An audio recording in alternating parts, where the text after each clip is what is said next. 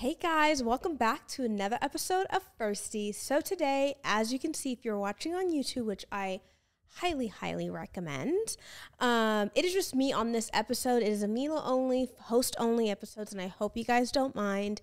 Before we get into this episode, and I know you guys can see the title, as always, I'm going to say thank you to anyone right now who's watching, listening, subscribing, commenting, liking, doing all the things, sharing, all the things, messaging me about the content. I really do appreciate it. It means the absolute world to me. I cannot say that enough. I think we're at 26 or 25 or 27 episodes, and every single time I'll say it over and over again.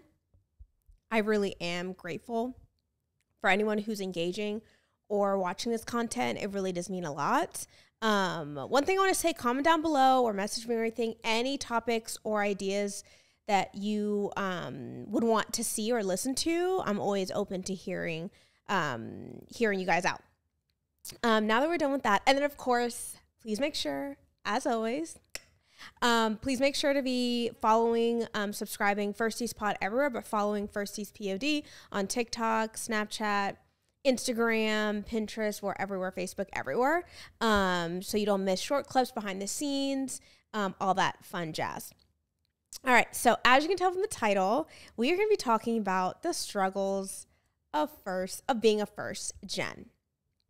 Now, when I was prepping for this episode with my producers, I have to be honest, I was a little bit nervous about this episode. I think it's because, I started this podcast, Firsties, because I think being a firstie is like a badge of honor. Like it's dope. I'm proud to be a firstie, a first gen. I am very proud about my upbringing and the people and the family and the culture that I come from. But like I've talked about in other episodes before, even when I launched this podcast, there are some things that are not so fun or that come with some trauma or some pain or doubt, all the not so fun things about being a human being when it comes to being a first gen and coming from an immigrant family. So I thought it was appropriate just to have host only on this episode, just to share some of my experiences without going too much into detail. And when I was prepping for this episode with some of my producers, we did some research to see like what's out there, like what is being said about that experience of being a first gen. And there was quite a bit. I was actually really shocked with how much is out there. Some of it is like so painful and sad, and some of it is really relatable as well. So I jotted down some notes here. So if I'm looking at my phone, it's because I have some notes here. And it was just so interesting how almost everything I could truly relate to. And that's what I'm hoping this episode is. That's what I'm hoping that this podcast is, just for you to either relate, laugh, be entertained. That's always my goal when I have content out there. With this particular episode, I am asking for some grace as I'm going to be sharing some things that everyone might not understand, but it's my experience and kind of my feedback on kind of the struggles of being a first gen. Now, before we get into this is a completely different topic, but really quickly, just because it's timely and I just binged it. If you're watching Love is Blind season 6, I mean, let's talk about it really quickly. That whole season is. So I recently went to go visit my brother, and we were just hanging out. I literally just went for the weekend just to hang out with him and spend time with my brother. And if you've seen this episode before, I highly recommend it. But I forced him to watch Love is Blind with me. And of course, just like any guys out there, like they're first like, oh, I don't want to watch this. And then like he really got into it, like the tea, the drama, the key of it all. And there was the thing that like floored me was that when that man, I'm not even going to say names because if you guys have watched it, you'll know. When that man told that woman, as long as you don't change, I will be happy. I thought that was like, we're talking about marriage, right? And so he's saying like, as long as you don't change, if you're this exact person, I'll be happy. Now, I'm not married. Sound out in the comments, whoever is married if you want. But isn't marriage like an agreement that we're going to go through life together, which means we're going to grow and change together. So like literally he's not it was just that comment alone. I don't know why like triggered me almost. And I was just like looking at my brother like, did he really just say that? And I'm like, that is a crazy way to like start up this journey with this person. Anyways, so comment down below what you guys think of Love is Blind. It is actually insane. I cannot wait for the rest of the season to come out. Like I cannot wait. Anyways, so let's get back onto this topic. Sorry, my ADHD. Struggles of a first gen. So the number one thing that when we were doing our research, and by research, I mean like videos, YouTube videos, TikToks, Reddit threads, articles as well. I did read one like research article from what school? University of Pennsylvania. And it was literally just like, it had, you know, statistical information on just the experience of the first gen, which I thought was very interesting. I didn't really read too much into it, but I got a little glimpse of it. So the first one is, and I could definitely relate to this, is there's this sense of guilt when you are a first gen, and anyone who's listening to this who is, you just kind of know, there's little room for error. Something that's really, really pushed to us is education. And so you feel like you can't make that much mistakes. You kind of have to figure out what you want to do at the age of freaking 10, it seems. By the time you graduate, you have to know what college you're going to, what you want to do with your life. It's a lot, right? It can be a lot for someone who's literally a child. Like I went through that.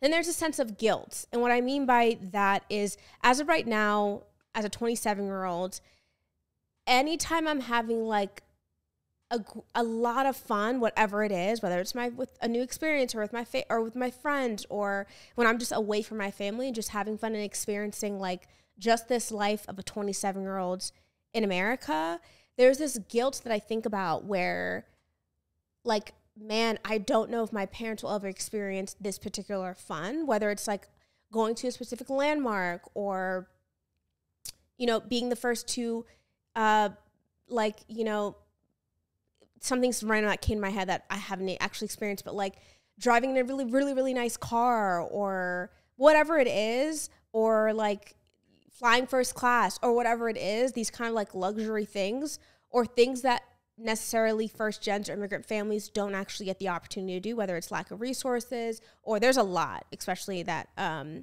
immigrant families deal with. There's this guilt that I feel when I have all this fun. So when I was doing this research, I found that like, oh, that's why I FaceTime my mom. So little backstory. So like any time at all, if I'm really enjoying myself, whether it's like a fun dinner or you know, getting drinks with my friends or whatever the case is, it could be shopping, whatever the case is, I usually call or message or FaceTime my mom or my parents just to be like, hey, come like look at what's happening, because they kind of like live vicariously through me. Does anyone else feel that way? Because I tend to do that a lot, especially in this new season of my life. And I think I'm trying to combat the guilt of like, I'm having so much fun while like the most fun my parents had was, they've had their fun in their life, of course, but like they came to this country, they had the major sacrifice of moving here away from their family to like give me and my siblings a chance of a great education and just a greater life. And they didn't necessarily get the pleasure of, you know, going down the street and getting a couple drinks or dinner with their close friend, because most of their close friends were back at home at a time. Then, you know, some family members came over with them. But that was one that was like across the board with the research that we did, that like the guilt of having fun or just the guilt of being a first gen, you just don't feel like you deserve this quality of life that your parents worked so hard for you to have. Like, I don't want it any other way, but still there is this like guilt. So still working through that. Comment down below if you guys have any feedback on that. The next one is there's pressure of making it and also paying it forward, or I don't say paying it back, because I will say shout out to my cousin Naomi. One time we were at dinner and I was expressing like something about like, oh, like I can't wait to pay my mom back. And like my cousin simply put like, girl, that's not possible. Like she's your mom. He's your dad. Like there's no way you could pay your parents back. The best thing you could do is take care of yourself and just be a kind human being in the world. But there's no way that you could love your mom more than she loves you. It's like a whole other profound of love, which I absolutely agree with. But the pressure of making it. So I saw another TikTok video where they were sharing how, like, you know, sometimes first gens, they don't feel like their life is their own because they do feel as though they need to become otherworldly, or it's up to us to stop the generational curse of whatever generational habits that happen in our family. Like, that's a lot of pressure to put all what this generation does on one person. And the simplicity of just being or just existing is just like, seems like it's not enough from being a first gen, because back to that major sacrifice that our parents did to get us here. And so, you know, that pressure is very real. I know we've talked about this in an episode before with Leaf, one of my other guests on the show. It's just a lot of pressure. It's a privilege for the life that my parents have granted me, but man, is it pressure to like take the torch and do something even grander, whether it's like I mentioned before, you know, paying it forward or paying it back. And all first gens, they have a dream of like paying their parents' house off, or like just making sure their parents have no more financial like burdens or anything like that. And man, that's a lot of pressure. Recently I listened to an interview with Trevor Noah, and he said the best gift that his mom gave him was the fact that his mom allowed him just be. She said, I don't expect anything from you.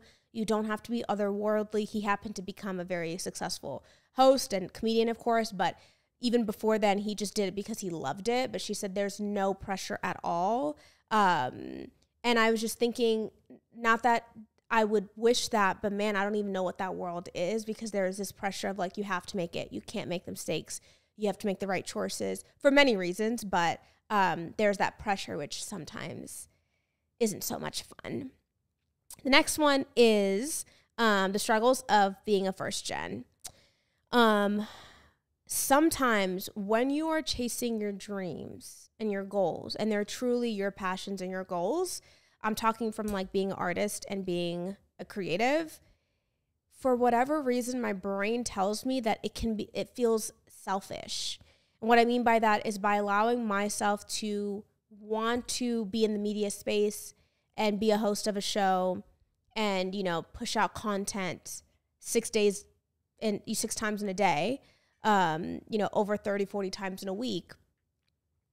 It feels kind of selfish because that isn't necessarily the dream that my parents had. Although they support me and I am very blessed in that manner, that wasn't their initial dream for me, right? I'm sure they want me to be a nurse, doctor, just the very basics. Anyone who's a first gen already know the base, or the very standard or very safe, secure jobs that our parents would want to have. And so by chasing my dreams of wanting to be a host and be on camera, sometimes feels a little silly and feels a little selfish, if I'm honest. And I definitely have to like quiet that voice in my head, because I'm learning that I am not my thoughts. Those are just thoughts. Because two things can be true at once. I'm also learning that as well. But sometimes it just feels selfish. Comment down below if you feel that way as well. I'm interested.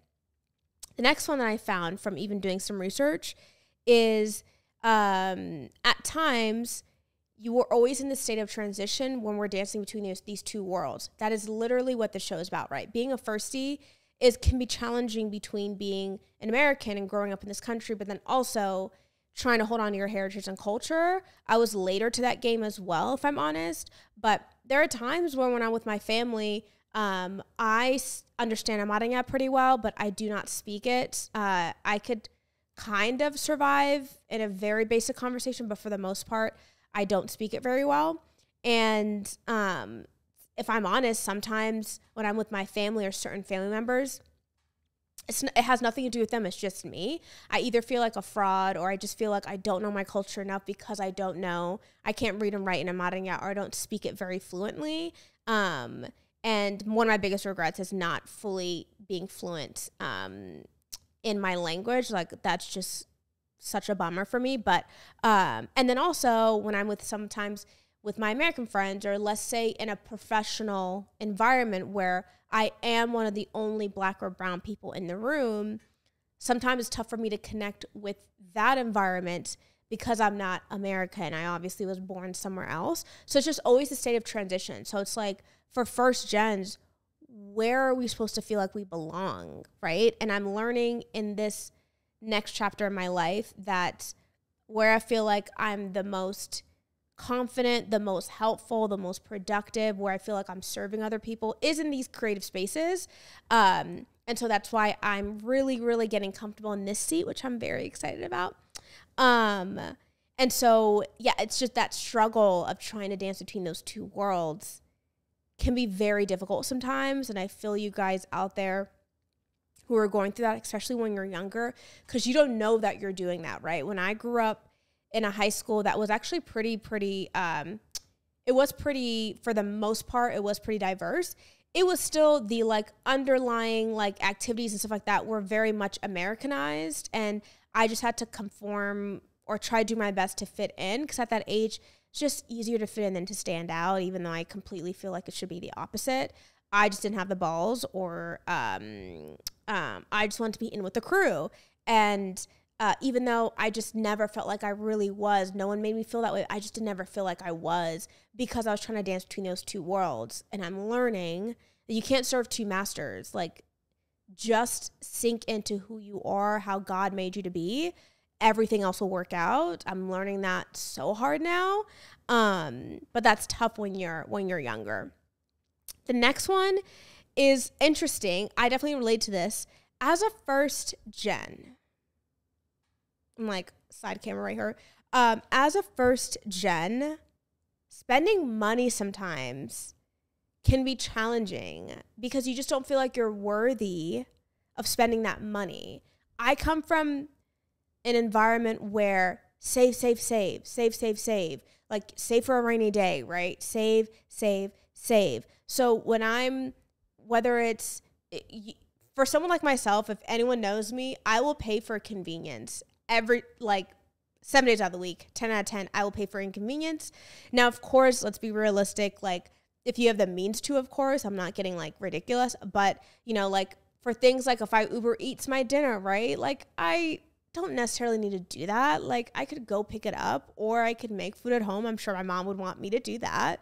But I'm thinking of it as convenience. I have to edit 2 podcasts tonight, and then I have a dinner, or then I have work or whatever. I don't have time to make food, then clean it up and all that stuff. This is such a privileged conversation, by the way. But I'm like, no, I'm going to buy Uber Eats, even though I'm overly paying for, the food that I'm getting.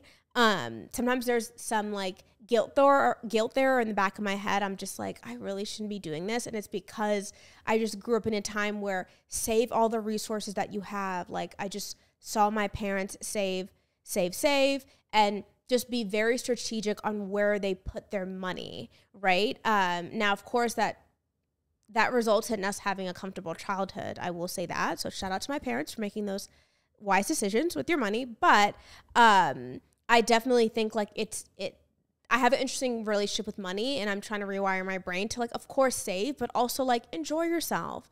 If you're working hard, if your bills are covered, if you're able to give back and then also get something nice for yourself, why not? Life is short. But I feel like sometimes I think, oh, I'm not worthy of nice things, or I'm not worthy of this very nice trip because I'm just supposed to save. But it's like, girl, you're not going to take it with you when it's all said and done. Like, enjoy yourself. And now's the time in your early 20s to like try things, explore things, travel, all those things, before you actually have people depending on you, whether it's a family or, whatever the case is. So, or whatever your family needs as well. So spending money is an interesting one when it comes to like first gens. We have some kind of guilt there sometimes. The next one is guilt as well. I feel like the overlaying like common thread is just guilt as a first gen. So much fun being a first gen.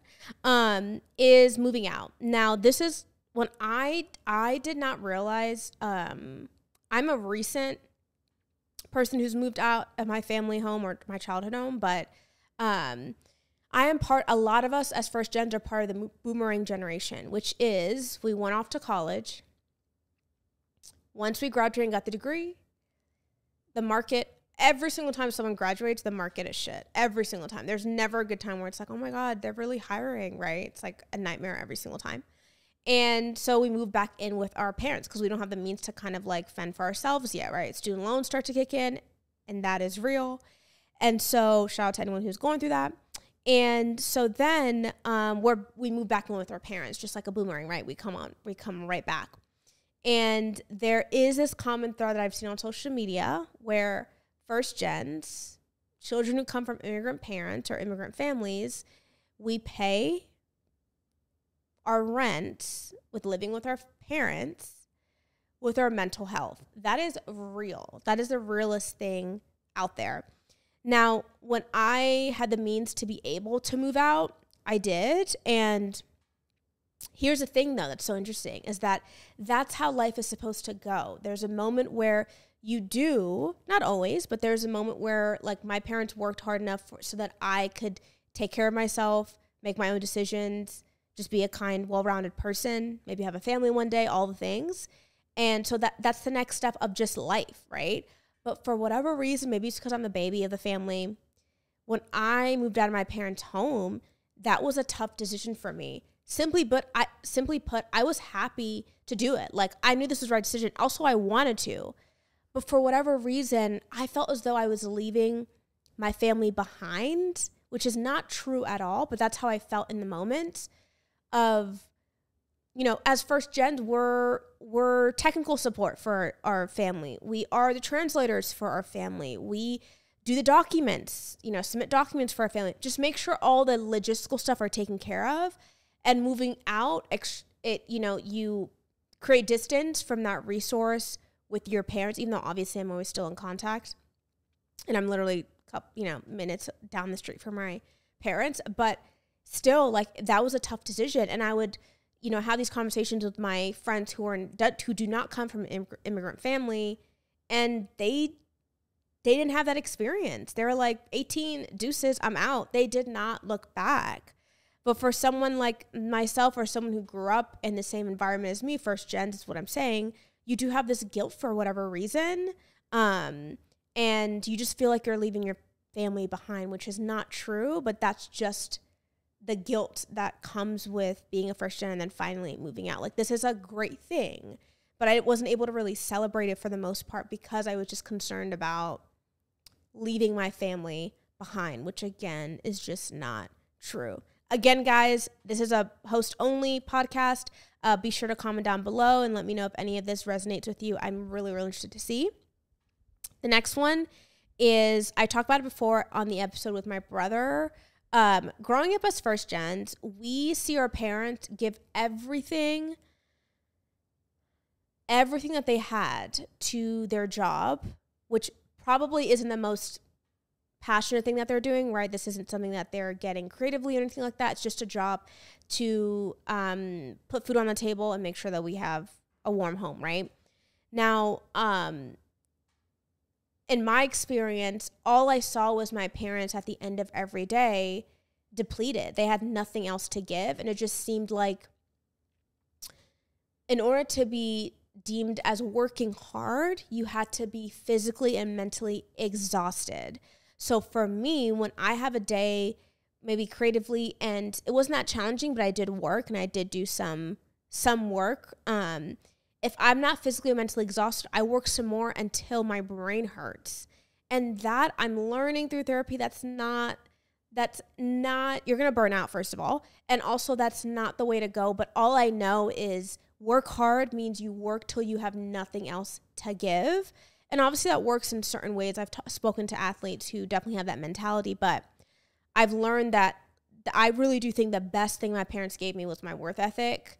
They didn't give me a fish. They taught me how to fish, which I think is really helpful when it comes to just being an independent and like sufficient individual. Like, I'll be okay, but let's talk about my mental health. Where are we at with that, right? And literally, I'm gonna laugh about it, because if I don't laugh, I'm gonna cry. That's life hack, first gen life hack. But yeah, that's one thing that I've learned as a struggle of being a first gen, is that like work hard, that is built into your brain. And I definitely have to work on like rewiring that for Sure. Because if I don't do enough things in the day, like for example, I'll definitely share this and be vulnerable with you guys. COVID, tough time for everybody. You know, I definitely want to be mindful of, you know, there's people who've lost loved ones to the pandemic. It was a really tragic and scary time. For someone like myself, staying at home, being still was a tough time. Now, all of this is like subjective, of course, but this is all first world problems. But it was because I had to be still and I wasn't being productive, or if I wasn't able to like go into work and be productive and be helpful in the world, I was like, who's Mila? I had an identity crisis almost, and had to rewire my brain. And I still fail at that sometimes as well, about my identity lies in my productivity, which can be dangerous because as a human being, you have to be still sometimes. You can't always be going. And I can't tell you the amount of times I burnt out, and I'm still learning that. And that's just the struggles of being a first gen. I feel like this episode's like, isn't it fun being a first gen? Don't you want to be a first gen too? And then last one I have here is there is no like exploration process when it comes to being a first gen. In my experience, there might be some out there, of course, some outliers, but for the most part, there is no like figuring out what you want to do. And if you're going to do it, you have to do it quietly, because saying like, oh, I'm going to try this and see if this works. People in my family, they just don't have, it just seems as though there was no room for that conversation. It was like, you had to figure out what you wanted to do at the age of 16, S your ACTs, get into that school, because all of this was leading up to you getting a college degree. Like, let's think about that for a second. You came to this country for this one thing. That was what was built into my brain, which was like, okay, you have to do good in middle school because then you'll be able to do great in high school. You have to do great in high school because then you have to take the SATs. You have to take the SATs because you have to get into a good school. Then you have to get into a good school because then after a good school, you get a good job. Then once you have a good job, you're able to fend for yourself and have a good living and an income, right?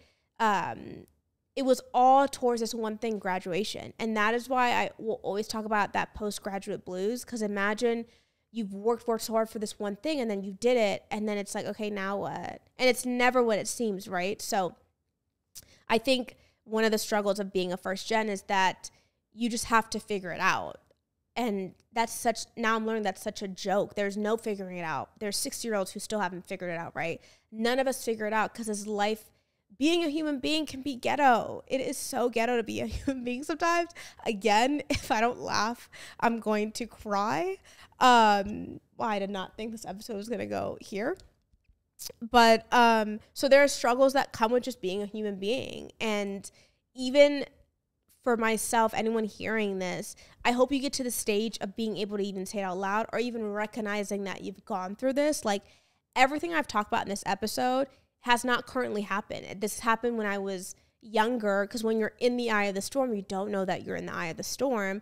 It's years later when you're out of it, you're like, oh my God, the amount of confusion, self-doubt. You were just trying to do your best as a 16-year-old or 18-year-old or a 22-year-old, and you're still figuring it out. And now I'm learning to give myself grace, even as a 27-year-old now. When I'm 30, I'll be looking at this particular episode maybe, and I'll be like, oh my God, girl, you were just trying to figure it out. And I probably won't agree with half the stuff I'm saying now, right?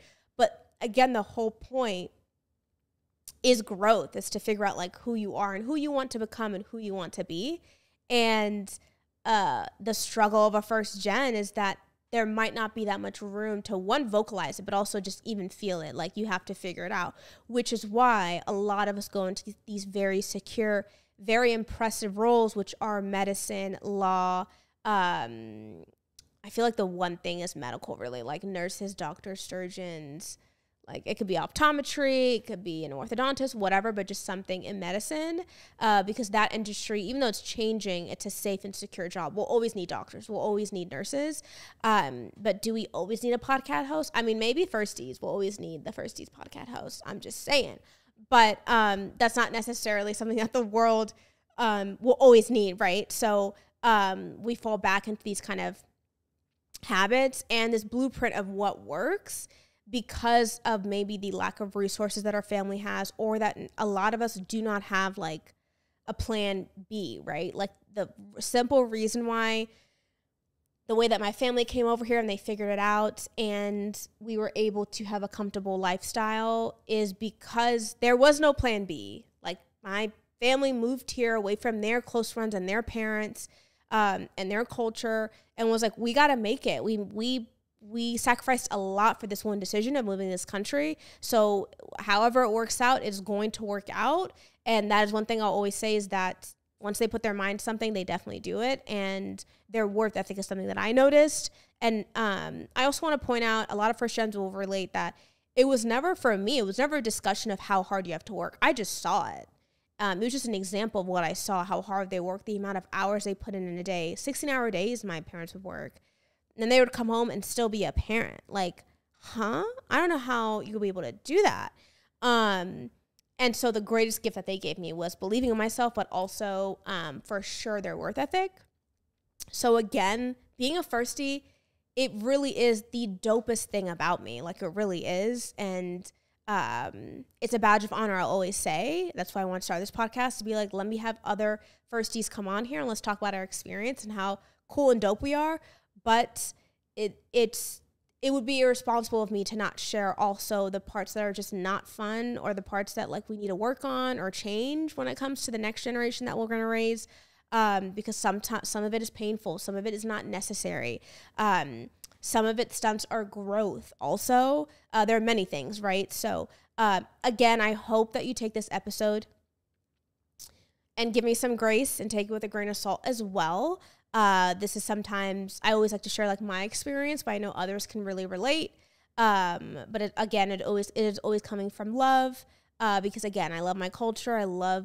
Absolutely obsessed, love my family. But again, there is a reality of some things that we've all experienced. And I hope this is a safe space for all of us to kind of share those experiences. So for this episode, I really, really want to plug, please comment down below what you guys think, what you guys agree with, disagree with. I really want this to be like a forum of discussion. Let's just all have a discussion about our what we can relate to in our experiences.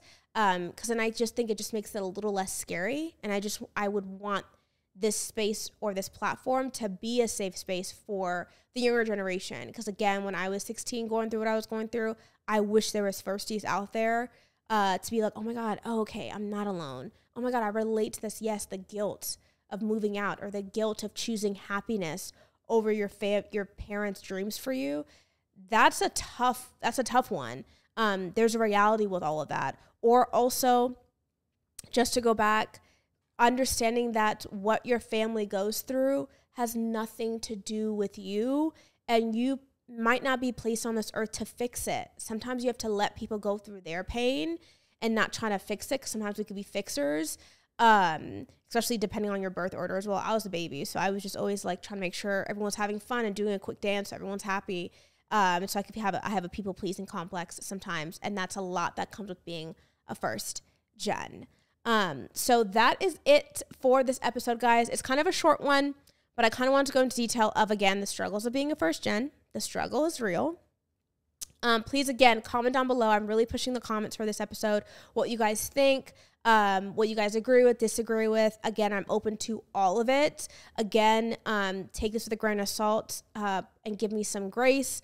I always mean this with love with anything I put out, content I put out. So please make sure to comment down below. As always, like, subscribe, comment, do all the things. I really, really do appreciate it. It means the world to me. As always, I will see you in my next episode, guys. Take care.